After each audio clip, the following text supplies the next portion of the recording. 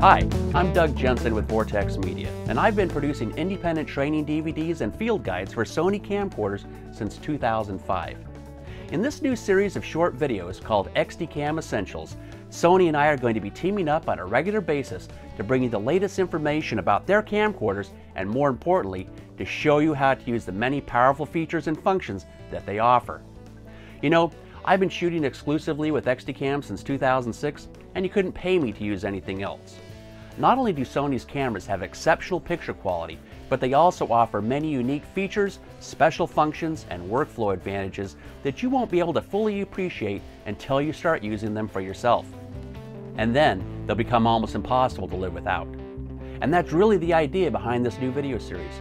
First, to help you better understand what makes Sony camcorders so impressive, and second, to show you step by step how to utilize their unique features and functions to work faster, more efficiently, and produce better quality images.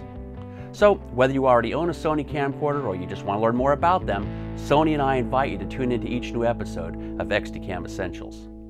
In this first episode, I want to introduce you to Sony's 3 new handycams that each offer 50 megabits per second, 422 recording modes, and 4 channels of audio. These new cameras are the PMW 100, the PMW 160, and the PMW 200. We'll take a look at what they have in common, how they differ from each other, and what makes them better than their predecessors. Let's begin with what they have in common. First of all, they're all part of the XDCAM family, and as I said before, that automatically puts them in a totally different league than every non-XDCAM camera.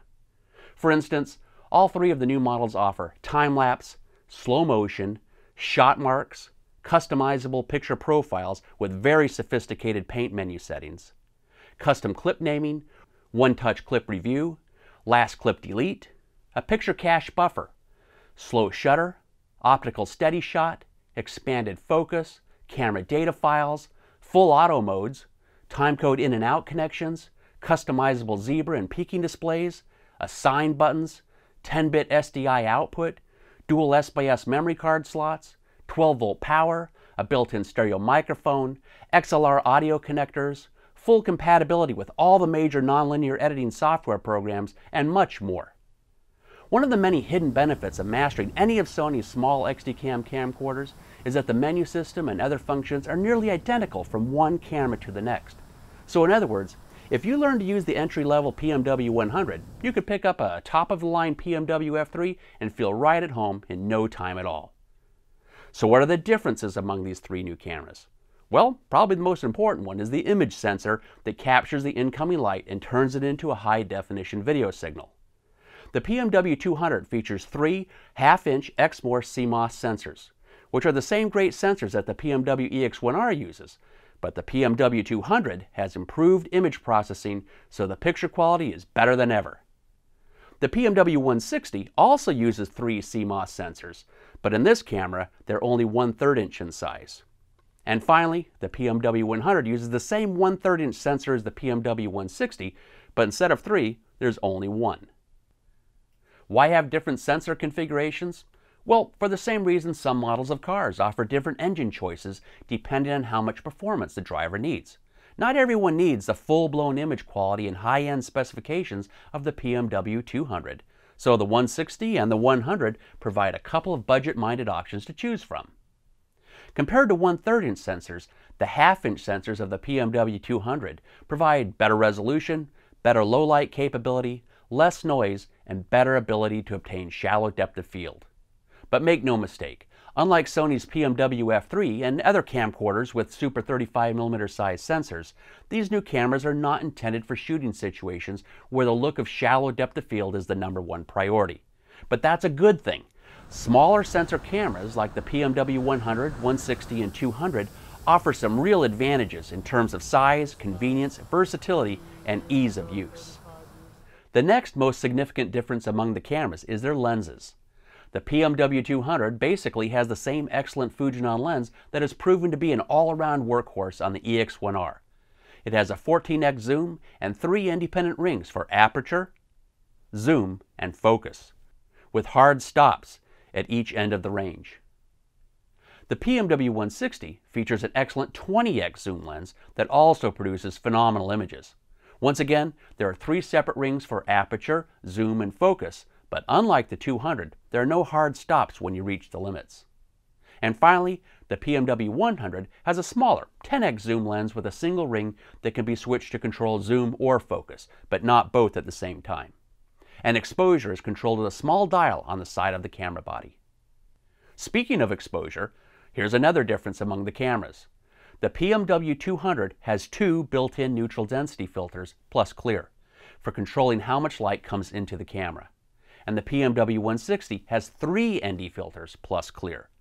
But the PMW100 doesn't have any built-in ND filters, which means you may have to use traditional ND filters on the front of the lens or maybe a variable ND polarizer when you're shooting outdoors in bright conditions. Another advantage that the PMW160 and 200 have over the 100 is the ability to control the camera remotely via Wi-Fi from iPads, iPhones, and most Android mobile devices. By attaching an optional Wi-Fi adapter, you can control zoom, focus, iris, and white balance, as well as start and stop the recording. This option will cost an extra couple $100 and won't be released until a little later in 2012, so I haven't tried it yet myself, but I certainly look forward to it. Now, even though the PMW100 doesn't offer the Wi-Fi option, it does have something no other XDCAM camcorder has, and that is a special shooting mode called Night Shot that allows you to shoot in extremely low light conditions. Now, obviously, Night Shot has a unique look to it and may not be something you'd want to use every day, but for the right situation, it's a great tool to have on board the camera. In an upcoming episode of XDCAM Essentials, we'll cover Night Shot, slow shutter, and other low-light shooting techniques in more detail. Although all 3 cameras share the exact same beautiful flip-out LCD screen, which by the way has 30% higher resolution than any previous XDCAM camcorder, when it comes to the viewfinder at the rear of the camera, the screen on the 200 and 160 is bigger and has 4.5 times more resolution than the viewfinder on the 100, and that will make a big difference when it comes to focusing the lens manually. Well, that's about it for the major differences among the 3 camcorders, but as I said earlier, they offer several improvements over their predecessors. Let's take a look at those before we wrap up this episode. Now, without getting bogged down in technical jargon, you need to know that the highest quality recording modes of the EX1R, EX3, and even the Super 35mm f3 is 35 megabits per second with 420 color. This number indicates the amount of compression being applied to the picture. All things being equal, higher numbers are better. And this number represents how much color information is being captured. 444 would mean that all the color data is being recorded, and any number less than that means that some color information is being eliminated to make the file sizes of the clips manageable. But don't be fooled by the numbers. 35 megabits per second 420 looks very good, and everything I've shot in the last few years with my EX1, EX3, and F3 for non-broadcast and broadcast productions has been with these specifications. However, some broadcasters, particularly in Europe, have proclaimed that their new minimum standard for long-form productions is 50 megabits per second with 422 color. Fortunately, all 3 of these new camcorders can easily meet that standard and can record Sony's high-end XDCAM HD 422 codec directly to internal memory cards with no external recorder necessary. And by the way, this is the exact same codec that is used by Sony's top-of-the-line shoulder mount cameras such as the PDW F800, 700, and 500. So the 100, 160, and 200 offer you the choice of shooting with the same 35 megabits per second 420 format of their predecessors, if that fits your needs better, or you can use the new 50 megabits per second XDCAM HD 422 mode. It's your choice.